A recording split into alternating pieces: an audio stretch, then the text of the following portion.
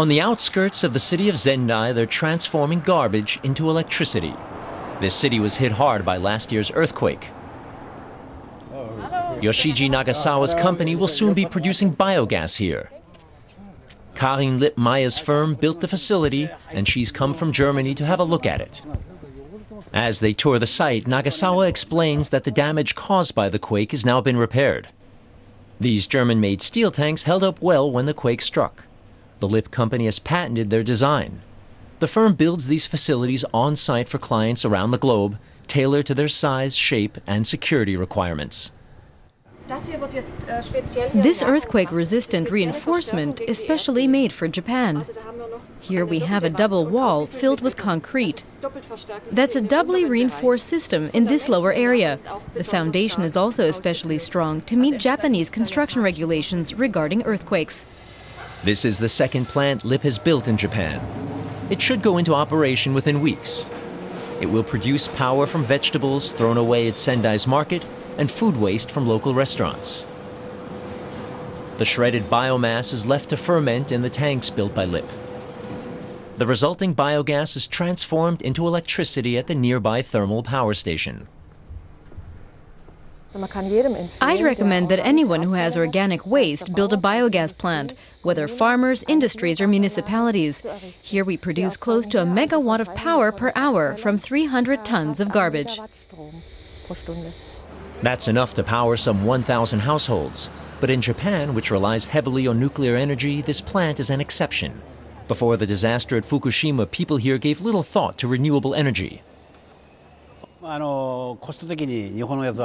are Japanese firms which make systems like these, but the price is too high compared to the German ones. The Germans also have lots of experience with building biogas systems. Their plants run smoothly and the quality is good. After 2 decades of doing business in Asia, Karin Lipp Maya knows high quality alone isn't enough. She's brought along a little gift for her host. It's part of business etiquette here.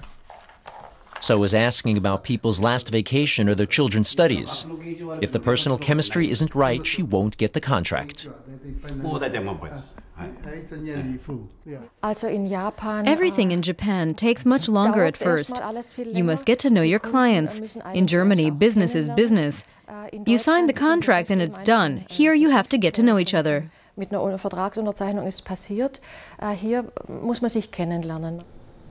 Once mutual trust has been established, cooperation can begin. Based in southern Germany, Lipp does business in Malaysia and South Korea as well as Japan. Demand for green energy is growing, but Lipp wants to remain a family business.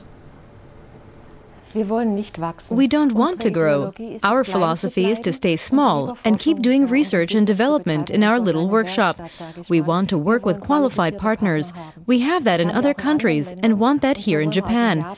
I'm currently in talks about entering a partnership with a company. They want our technology and a machine, and we get access to their market. Nagasawa's biogas plant has now become a model project. Groups of waste managers come from far and wide to see it. Producing electricity from biogas could be the key to meeting Japan's energy needs in the future. That's because Japan is desperately searching for alternatives to atomic energy. Since the Fukushima nuclear disaster, companies and politicians have welcomed renewable energy suppliers with open arms. What's happened in Japan was almost lucky, as it takes something like this to change people's thinking. The whole world's gained a small advantage from this terrible thing. Soon these silos filled with trash will begin producing biogas and generating electricity. But Lipp's job doesn't end there. Even from 10,000 kilometers away, the German firm plans to stay in close contact with the operation in Sendai.